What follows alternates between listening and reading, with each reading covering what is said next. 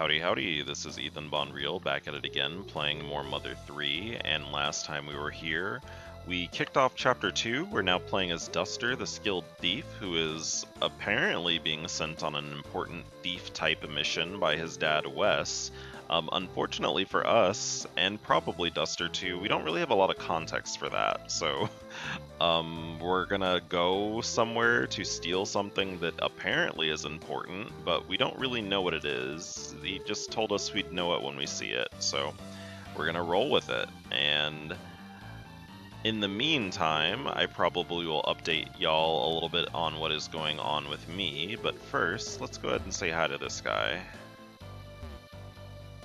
Oh, he doesn't have anything to say, he's just adjusting his hat. Alright, well, he's just here.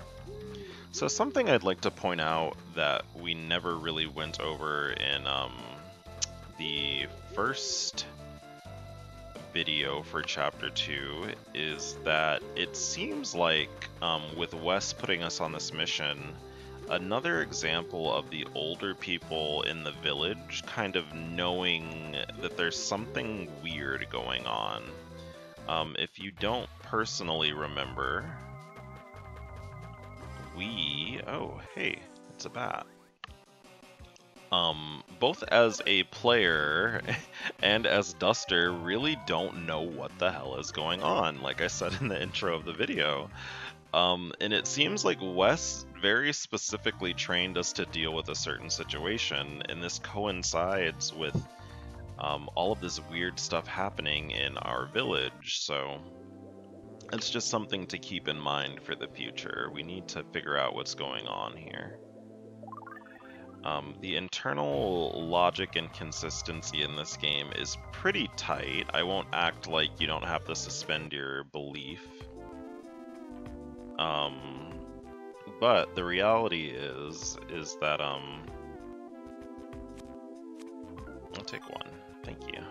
Very polite of you.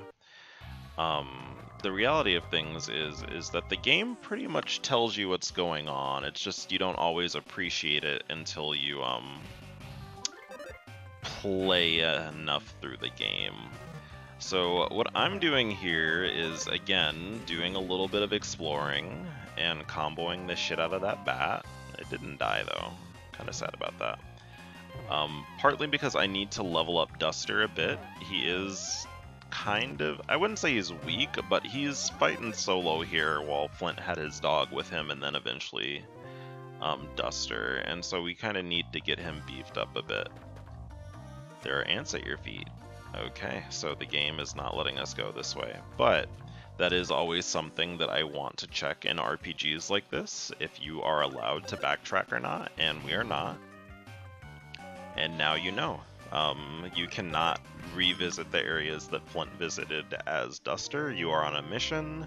The game railroads you into making sure you do what your dad told you to do, and that is go steal some shit from a castle. But you can at least go to the very beginning of the forest. So now we're going to go ahead and get back to our mission. As far as what's going on with me, honestly, I've been thinking about this game a bit. So something I really enjoy... You can't see it, but I'm spooked out. I'm shivering a little bit. If you don't remember, I have a legitimate phobia of zombies. I do not like them. They scare me pretty bad. I don't watch zombie media willingly. Spooky. But I will discuss this real quick. So I mentioned that even though there are times where you do have suspension of disbelief, most of the things in this game are pretty internally consistent. So right now we are faced with a real live zombie.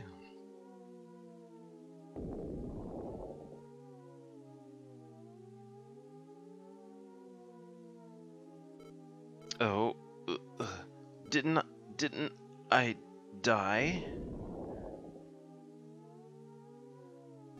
More. I want to live more. I don't have a good zombie voice, I'm sorry. Ooh. Oh my. Is that you, Duster? How have you grown? Why, there's so much of you that I could eat for 3 days and 3 nights and still have leftovers. Oh, she's calling me kind of thickums. She wants to gnaw on my love handles a little bit. That's actually, oh, never mind. Let me not say that. So yeah, they're zombies. People can rise from the dead in this game. That is a canonical thing they can do, apparently. And I'm just gonna roll with it. It does confirm some things, though.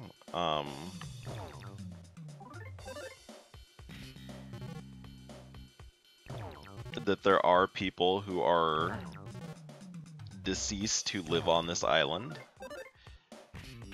And apparently a good number of them.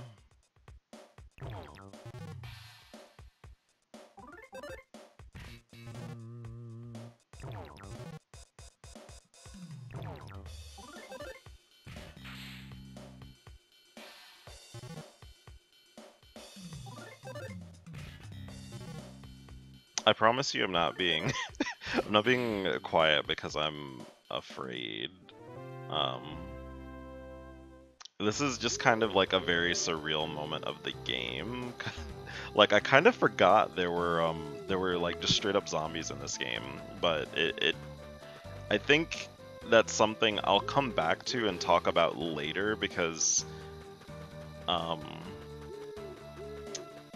you need to know a little bit more about what is going on to really discuss why the fuck there are zombies in this game. So we're just gonna put a pin in that for a little bit. Oh hey, it's Nikolite. Oh, it's Old Man What's his son. What's his name? You sure do like to walk around at night, do you?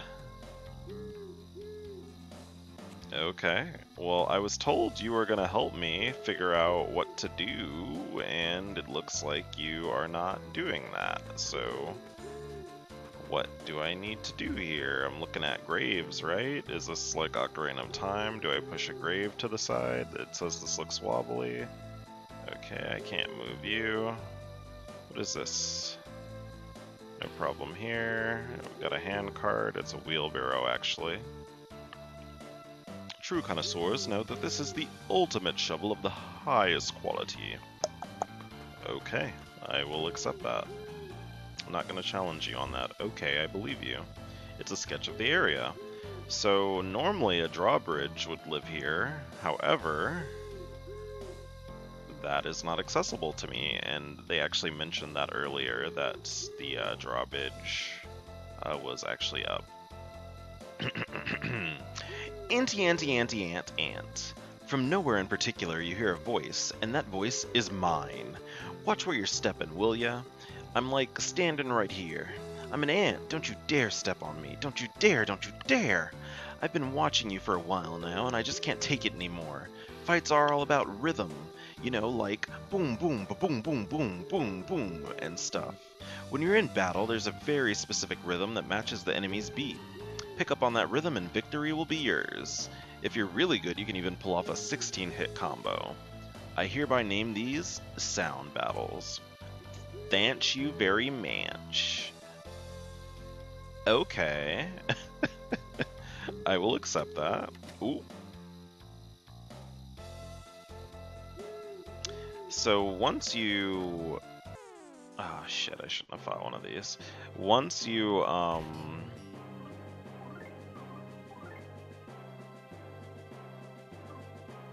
we're gonna run away. Thank God. Once you do that, more enemies in the graveyard area become active. Both the zombie people and a zombie dog, because dogs also get to be buried.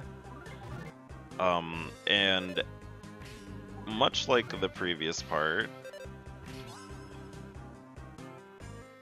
like I mentioned, it is very important to level grind while you are starting this off, because there is a little tech stuff you can do to make this easier, and there are things you can do to cheese fights and abuse enemies' weaknesses, but you need to have like an absolute like certain amount of stats for the most part to not get like flattened by some enemies. Because you're going to actually start encountering enemies that actually have defense points, meaning you are not going to hit them very hard, and it's going to be very miserable for you if you choose not to get at least, like, I would say maybe 2 or 3 levels starting out for Duster before you really, like, plunge deep into the next area. So we're going to talk to this frog real quick. Get over here. And we also are going to look through our inventory real quick. Ooh. Let's see, can we equip anything? I think we picked up something, right? No. No. No. Okay, okay. Good to know. What did we get? Oh, we got food. We do need to actually eat some food, though, because Duster is pretty hungry. There we go. You got your HP back. Luckily, this part of the game is pretty generous to you in terms of giving you healing items pretty regularly. But I guess I'll get back to talking about the stuff I was trying to talk about earlier. I've been thinking about this game a good bit more now that I've been Let's Playing it. And something I kind of like about Chapter 1 and 2 is I'm a big fan of games that like let you experience the game from different perspectives, and I love parallel stories. So this isn't the only game that does it, but in Kingdom Hearts, they have this, I think it's a song, and it's also an animated cutscene that was like an unlockable for beating Final Mix of the first Kingdom Hearts game called Another Side, Another Story, and I learned that on TV Tropes, which is a terrible website, but one that catches my attention, honestly. They basically have named like this type of situation Another Side, Another Story, where you play through one scenario and then you go back and play through it from another perspective to kind of get the full story. And so while in Chapter 1 Flint was hyper fixated on, you know, his wife and child, which is reasonable, Duster and Wes are kind of investigating what is actually going on to even cause that situation to happen. The end of Chapter 1 summarized it pretty well. Tazmily Village, the place where we live, has never really experienced tragedy like this, and a bunch of weird, bad shit is just starting to happen out of nowhere that is coinciding with those people with pig masks showing up. So we are kind of getting a more, I guess, blown up picture of what's going on. We're zoomed out a little bit. Actually, blown up is not quite the right word. A zoomed out picture, separated from the emergency of dealing with Hanawa's death.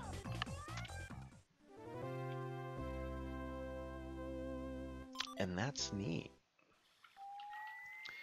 In fact, actually kind of related, this is another game, but that's actually one of my favorite things in Skyward Sword. I don't super like Skyward Sword as a Zelda game, but at the end of Skyward Sword, they do this thing where, spoilers by the way, if you haven't played Skyward Sword and you fucking care about that, you should just, well, we're at 14 minutes, you should just skip to the next video, because I'm not going to do anything important in this part, honestly.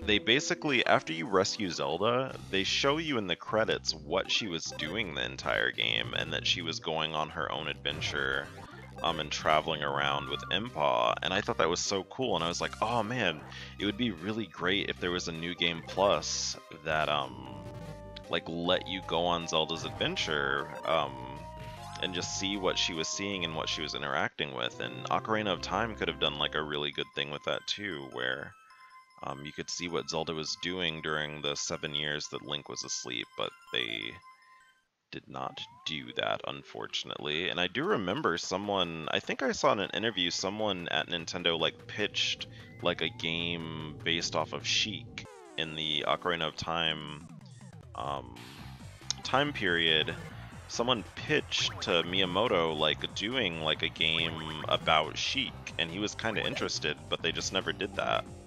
And I don't think we didn't get it because of Majora's Mask, but Majora's Mask was something they decided to pursue instead.